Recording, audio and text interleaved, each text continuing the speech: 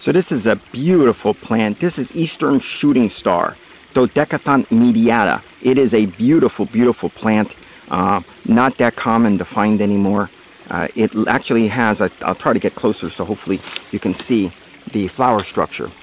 It basically has 5 petals, but they're reflex. They go all the way back, leaving the front part right here. The main pollinators are bumblebees, although other bees visit it too. But again, a beautiful plant. Not that common. Usually grows in the shade near water. It probably has some kind of association with certain kinds of rock. I've never seen it in a lot of different places. But this is Eastern Shooting Star. Beautiful plant. And when you pull it away from it, the leaves look very, very succulent as well.